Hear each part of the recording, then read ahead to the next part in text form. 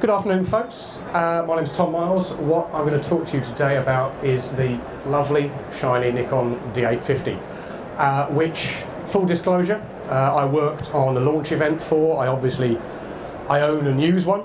This is going to be a bit of a love-in. This isn't going to be what you'd call an objective look at the D850. This is going to be, all about how amazing it is. If you're hoping for negativity, go elsewhere. But in a broader sense, what I really want to talk about is actually what we use our cameras for, what roles our cameras play, and what makes a camera professional, what makes tools professional rather than just throwaway amateur stuff. Now, I'm very, very lucky at my job. I get to shoot a huge variety of stuff. I can be working in a studio with a great deal of control and lots and lots of lights and a great deal of precision and lots of time to carefully build a shot. I can be doing very, very high-speed action stuff. I can be underwater photographing World's Strongest Man, and I can be doing very fast-moving, very reportage kind of work. So I cover, within my sort of genre of sports and portraits, I cover quite a wide range of approaches. Now, for obvious reasons, those approaches have different requirements. And I, even though I'm a professional, don't have the funds for a specific tool for every single job I shoot. Okay? Just as importantly, I wouldn't want a specific tool for every single job I shoot.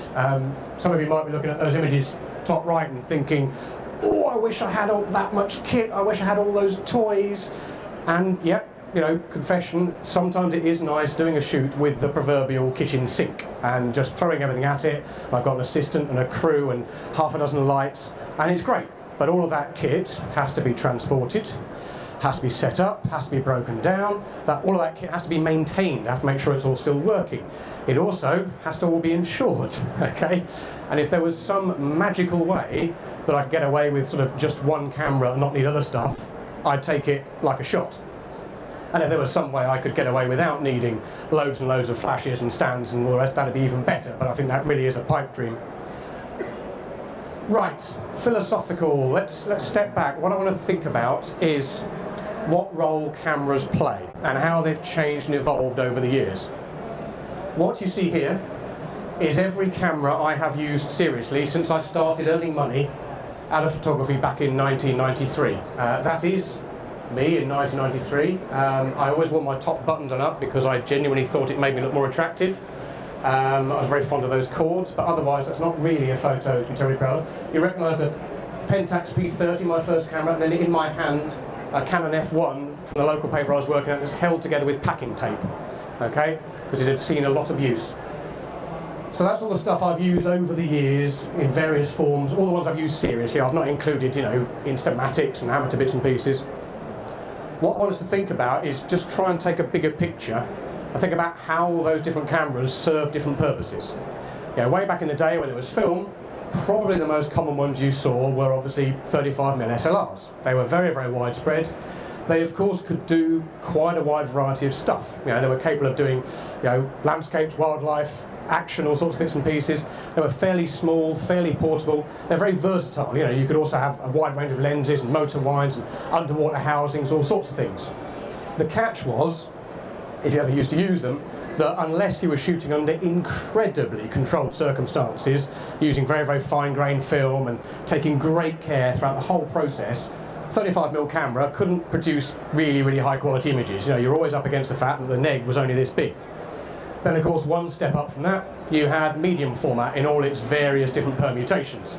I was very familiar with using my big old Mamiya RB, and of course the difference here was you obviously get more quality. You had a larger negative, and that made for bigger prints and better quality images, and they were still fairly usable. You had sort of a viewfinder and they were fairly okay to use, but of course they were a big step down from 35mm in terms of how portable, how versatile they were. I remember shooting handheld with my RB quite a bit, and it's not a pleasant experience. It weighs a ton, the viewfinder's reversed, so as you go that way, they're going that way.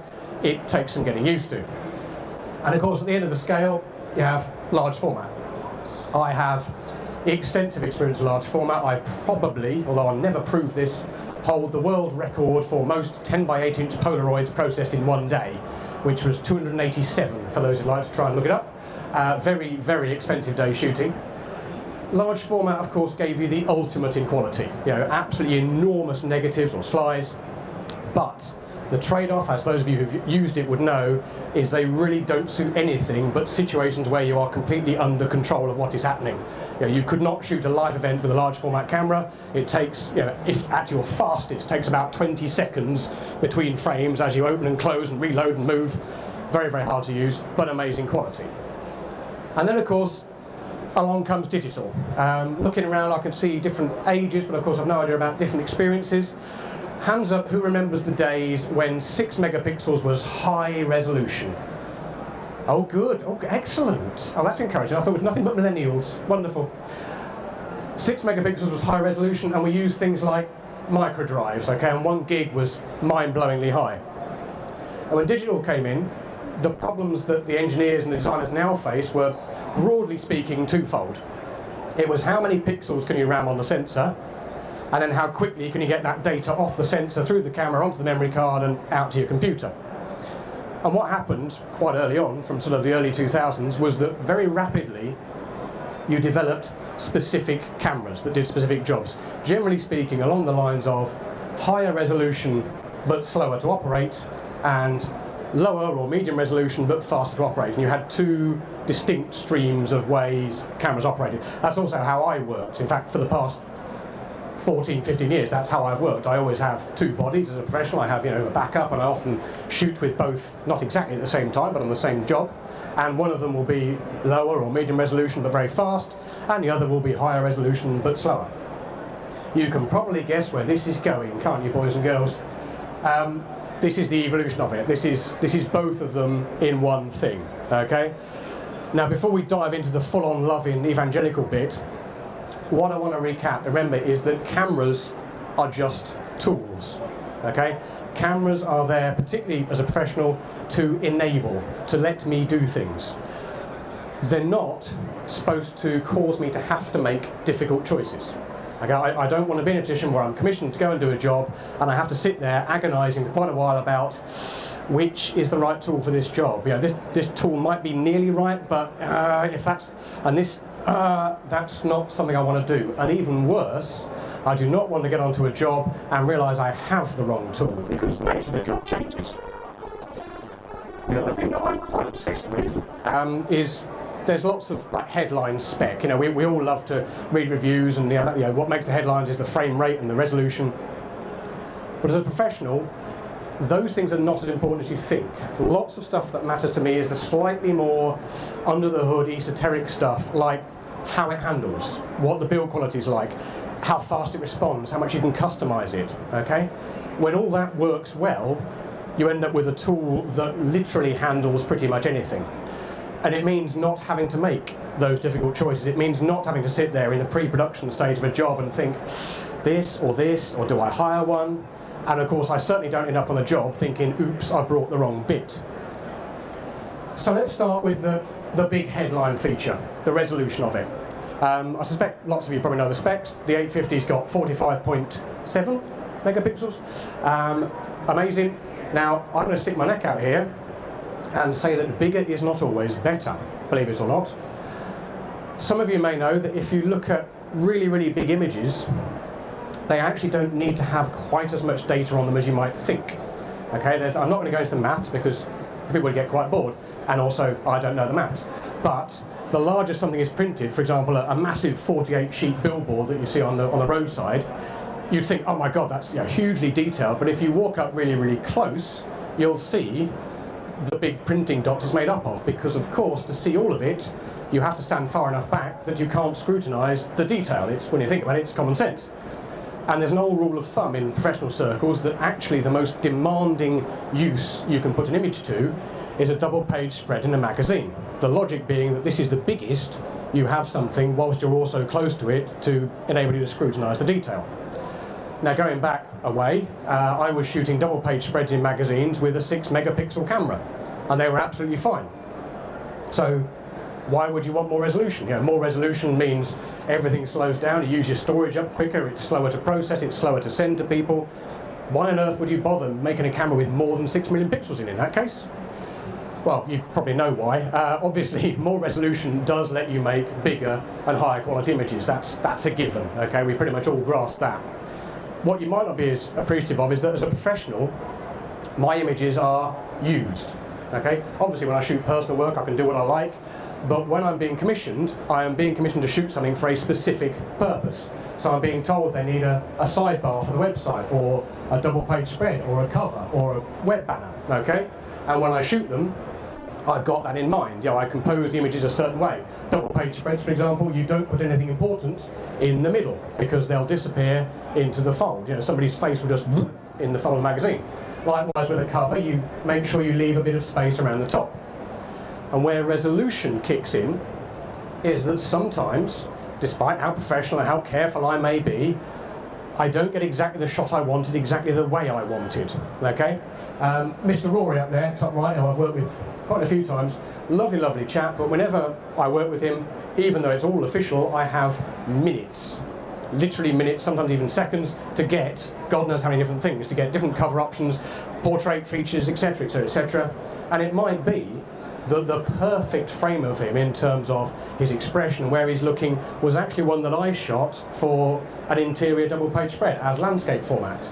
And of course if I've got whacking great chunks of resolution, well the art director can just go and wipe off half the frame and there's still a perfectly usable cover. Okay, so that extra resolution is incredibly useful if I know my images are going to get used. I mean, look at some of those, and they don't all fit the standard 24 by 36 frame format, do they? Okay, they've been chopped about quite a lot and been played with. Here's some actual sort of, well, non-commissioned versions, if you like. What I've done here, these are both fairly recent shoots. What you can play around with are 45 megapixels. Top left is, well, it's not actually straight out the camera, it's been in Photoshop, but that's the resolution straight out the camera. And then from that, I've pulled up a headshot. Now you're probably glancing at that and thinking, 3 megapixels, that's useless. Well, stop a minute, remember about images being used. Where are most headshots used? Online. Okay, how much resolution do you need for that? About 300 by 300, or 500 by 500. Yeah, if you send in a headshot to an online thing that's 45 megapixels, it'll just bounce back. It's not interested. So if you're able to take the whole frame where you've caught that perfect expression and you're able to pull a headshot out from it, well, that's quite handy. And here, from that same shot, is exactly what I was just talking about. Let's say they wanted a cover, but the cover versions I shot, I just didn't quite capture her expression right, or she just wasn't in the mood, or something changed.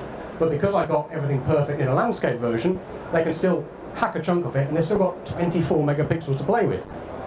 I've shot 150 something magazine covers, mostly with 8, 12, 16 megapixels. 24 will definitely do a cover, I can assure you. More than enough resolution to play with. And down here, I mean, I shot it like this, that's how I wanted it. I wanted small figure in big landscape, okay, that's what I was going for. But I can very easily take a really wide format panorama and it's still nearly 28 megapixels. Okay, it's still a lot to play with, and even, I mean 10 is probably verging on the I might not want to put on the cover, but I've still got almost a cover format image there, just from that really wide cropped image. So having that extra resolution, very, very useful tool indeed when you're working hard. I am now going to contradict myself, okay? Keep following me, please. Like most professionals, I shoot raw, okay, because I want, you know, the best quality I can get off the sensor. I put up with the sort of the slight slowdown in workflow because it's just better quality. Now, of course, in the olden days, if you shot raw, you could only shoot at full resolution. That's how cameras were set. You know, a handful of cameras let you use small raw, but it would be sort of 3 megapixels, which wasn't that versatile. And the truth is, despite what I've just said about using and cropping into things, some of the jobs I shoot, not many, but some of the jobs, actually don't need that much resolution, and in fact speed is more important. There are times when I'm shooting and the client needs stuff immediately.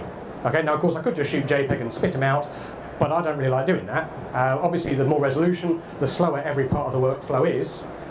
And the 850 has got 3 RAW modes. Okay, you still get the full RAW quality, you're still using the full sensor, but it just sort of does something clever with the pixels. Don't ask me, I'm not an engineer.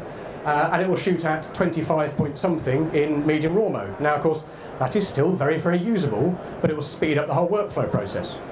This was for a corporate client, end of January I think, and all it was straightforward sort of corporate portraits, okay, down in their offices. It's only ever going to be online, okay, that's a guarantee. It's never going to end up as, you know, massive great posters. The client is there all day watching me do it. They want to see it coming up on the laptop straight away, and my laptop is knocking on a bit. If I shoot tethered into my laptop at 45 megapixels, you do need to go and make a cup of tea whilst it renders everything. But at 25, it'll carry on at a decent speed. And of course, if they should change their minds, 25 is actually, again, pretty usable. It's still going to be okay if they did want to print them big. Speed. Speed, speed, speed, speed, speed. Absolutely critical factor for me, not just because I shoot lots of sports and action stuff, but just generally, okay? Lots of you might know the specs. It'll go at 7 frames a second basic and 9 frames a second if you stick a battery grip up its bottom. I haven't even bought the grip yet. I'm sure I'll get around to that at some point. Now, of course, you also probably know that a high frame rate is great because if you're photographing action, it just gives you a wider safety net. You can keep blasting away until you get that one moment of peak action. It's not cheating, promise, but it does increase your chances of getting that moment that really, really matters. There were more shots in this sequence, but I just made a nicer layout. Besides just the frame rate and how fast it goes, speed really matters in a couple of other areas. Autofocus is one of them, and hand on heart, even though I'm well aware there are official Nikon people within earshot who can hear me, and you might think I'm watching over my shoulder, I've never used anything faster apart from when I borrowed a D5. It is just razor sharp, and it's so consistent, and it just tracks everything. For somebody who's been shooting as long as I have, it's quite unsettling. It's so locked on when it tracks people, and if you do the video bit where it now tracks faces, I'm quite fine. It's like being in Terminator 2, because you bring up in the faces, it just follows their focus. Yeah, they're going to take over soon, not worry. But where it really matters is just how the whole thing handles. As short a shutter lag as possible. The delay between doing that and it actually taking a picture, that really matters. How quickly the menus appear, how quickly the playback appears, how quickly it writes stuff out to the card. All of these really, really matter. I remember too painfully the early days and the D100, and I think it did 3 frames a second, 6 megapixels, but what they didn't really talk about was it would only do 9 frames before it sat and had a good long think about it. Okay, because the buffer just filled up, and of course, if you're shooting something in a studio, it's not the end of the world, but if a live event is happening in front of you, that's a problem, okay? The other thing is it's worth getting, worth spending money, should we say, don't often say this, on decent cards. This is one of those areas that really is a false economy. I was definitely in the cynical camp when XQD came along with my D4. I thought, oh goody, another memory card format, whoop-de-doo. Yet another card reader, yet another workflow. And in fact, the early ones I thought were a bit rubbish. There was no obvious advantage. I can tell you hand on heart that if you use something like an 850, which has got to push a staggering amount of information through itself, get the most expensive card you can, otherwise you're missing out on lots of its performance. I'm not taking any money from that, by the way. I just recommend you don't get frustrated waiting for these lights to go out.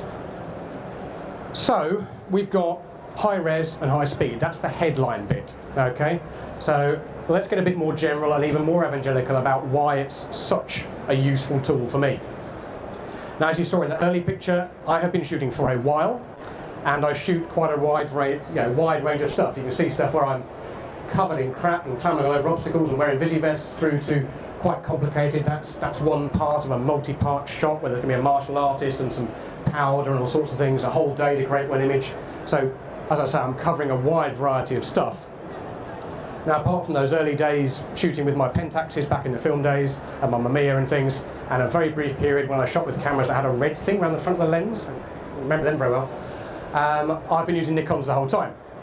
Now, part of that is not just spec, it's actually about how they're designed and how they function. I've always liked the fact that when you pick a Nikon up, it feels like a photographer designed it. Things are where they're supposed to be.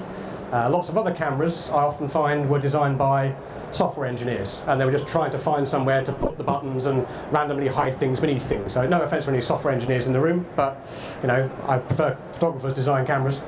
And what's great about the Nikons, but also the 850 particularly, is, like I say, everything is where it ought to be. I don't have to go rummaging through 19 different button press combinations to get to something I want. And that, when you're working quickly, is vital. Lovely little touches like the little joystick that is left over from the D4 or the D5 that sits right under my thumb and lets me do half a dozen different things. Really, really handy. The bit that's also so useful, and this has sort of crept up on us quite stealthily over the past few years, is how much I can customise it. Now, I don't know how many people take advantage of this in their cameras, but you really, really should. It's easy to forget that only a few years ago, each button on the camera did just one job. That's what it did. You couldn't reassign things, couldn't move things around, and the menu options were usually limited to, do you want to format the card, yes or no? Okay, that was what you could do. Of course, nowadays, and the 850 being one of the latest iterations of that, you can customize it to an enormous degree, and if you don't already, you really should look into this. Go and actually read your manuals. I know, weird idea. Or go on YouTube videos and actually look at what you can do with it, because you'll be able to create your camera that does exactly what you want and have it working exactly the way you want it to. And if you're really clever, and like me, you shoot a couple of different types of things, you can even set up 2 or even 3 main setups and just switch between them with a flick of a switch. I have all sorts of things. So I have menu settings right under one button, so straight away I can get to a couple of the menus instantly. I have a setting so I can use a remote trigger on my video rig that stops and starts recording. That's really handy. I have back button autofocus. I have all sorts of things sort of set up on shortcuts. And besides making my life easier and smoothing out the job and smoothing out any bumps, it's also great fun when you're on shoots and somebody's like, oh, can I have a go with your camera? Yeah, help yourself, because they can't operate it. They literally can't make it work, which is quite satisfying in a cynical way. Build quality. Now, build quality is something that if you read it in an online review, it's just a random esoteric word. Okay, it doesn't really mean anything until you actually go and handle something. As a professional, it really is quite important to me. Now, I'm not stupid, I'm not cavalier, I'm not a complete cowboy, but my stuff needs to take knocks. And the 850 is pretty robust and pretty solid. I have a lot of jobs where I'm on foot all day, I have a lot of jobs where I'm outside, climbing up things. You saw me on top of a wall covered in Visivests, I'm hanging out the back of 4x4s, God knows what. And my gear not only has to tolerate sort of wet weather and things, but it also has to tolerate repeated bangings against things and banging off stuff. Quick tip, by the way, don't ever buy anything on eBay that you think might be ex-professional, okay? Because we do tend to kill our equipment stone dead. If you're suspicious, don't bid on it. This was for a recent promo for an obstacle course race. We had the England Rugby World Cup team for a few years back playing in these obstacles, and obviously it was late January, it wasn't nice out there. First thing in the morning, we are wrecking the location, myself and the video crew and the client and the animal handler and the wolves. Those are wolves. And we're wrecking the location. Okay, they're going to come through here, we'll shoot here.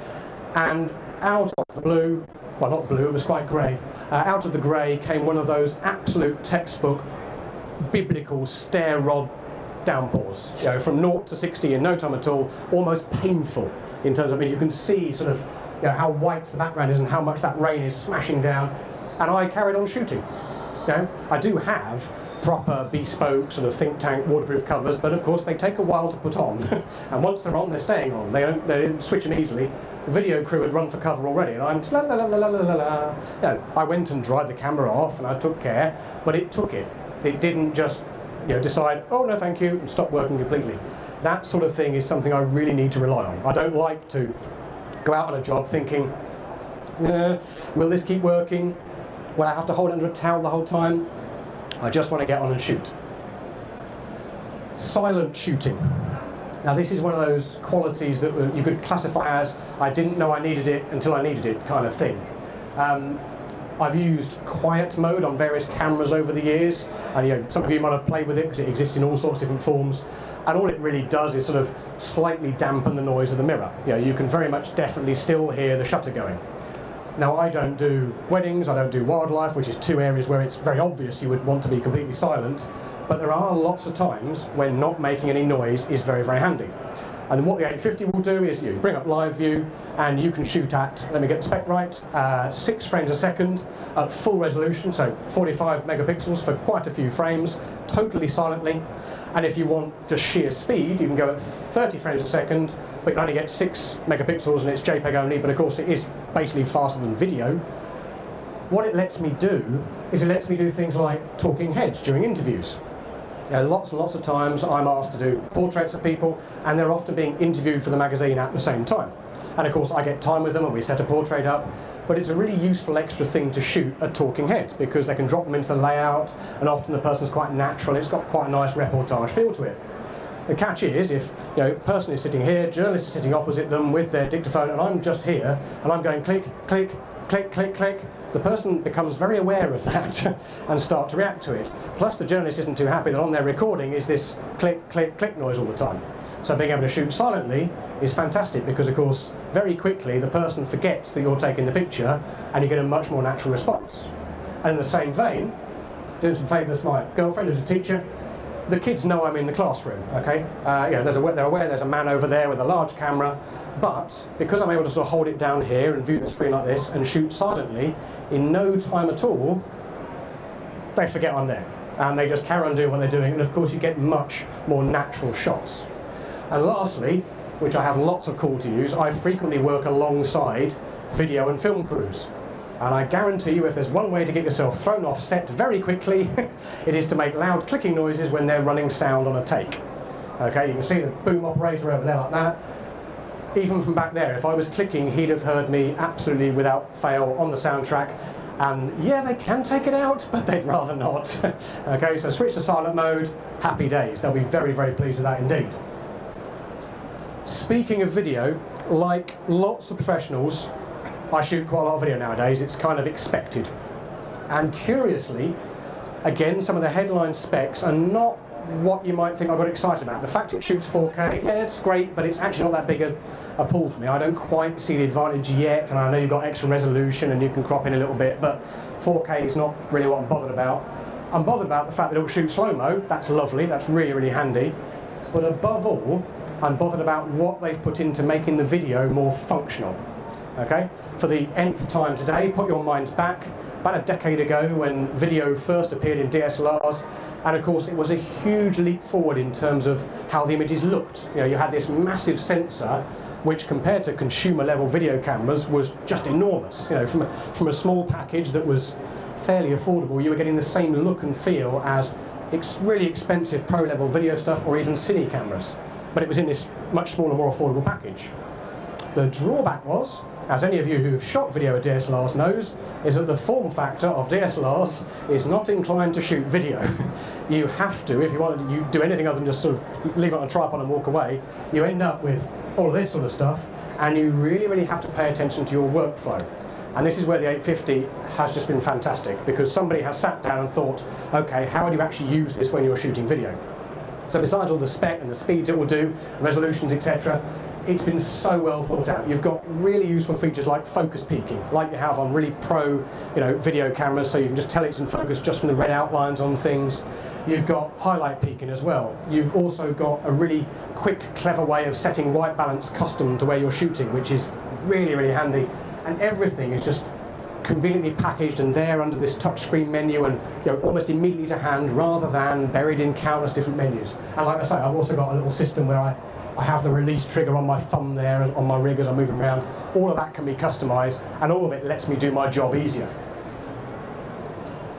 So, summing up this little historical ramble and camera loving, think back to what I think is my main point, my main principle. It's that cameras are our tools. We don't want to make excuses for them. Okay, the camera is supposed to serve us, enable us, let us do things, not force us to make choices and think this one or that one. Oh, what do I need for this job? As a professional, I generally pay more for everything. The obvious stuff like cameras and lenses, but also flashes, stands, lights, all these sort of bits and pieces. And besides the higher spec that I'm paying for, I'm usually paying for versatility and reliability. Okay, and the 850, has got that in spades without reservation. Last little thought exercise for you. When we think about lots of the characteristics I've been talking about the build quality, the speed and whatever, it's very easy to actually take lots of that for granted, because all these changes happen incrementally. We forget that not that long ago, the things in our pockets that now will, surf the internet for us and have got 20 million pixel cameras in them, they just called and sent text messages. And the same with cameras. We used to get excited about a tiny increase in resolution. Now they do this amazing range of stuff. So it's easy to look at lots of these characteristics, like how fast and how robust and whatever, and take it for granted. But do a little thought experiment for me. Flip some of those characteristics round. Imagine if instead the 850 or your SLR was 20 centimeters bigger, it weighed another kilo, and only went at 3 frames a second. Or it went at 5 frames a second, but you had to wait a minute for the buffer to clear, okay? Or it was so delicately built that if you so much as got a drop of water on it, game over. Okay, imagine what that would do to how you had to shoot and what choices you would have to make. And suddenly you realise, oh yeah, this new stuff's really, really good, isn't it? For example, my current setup is a D4 800 that now lives permanently in a video rig, and my 850. When my D4 dies, again, don't buy stuff on eBay from a pro. When it dies, it will be dead. I won't get a D5. I love it, I've used it a few times. I'll get another 850 because the advances in what it's done are so huge, and it's such an incredibly versatile camera in such a small package that it's the obvious choice. It's basically a tool that will let you shoot everything like this and much more besides. So I suspect it's going to be sitting in my camera bag for quite a long time to come. I'll take any questions afterwards if that's all right, but thank you very much. Hope that was informative, guys.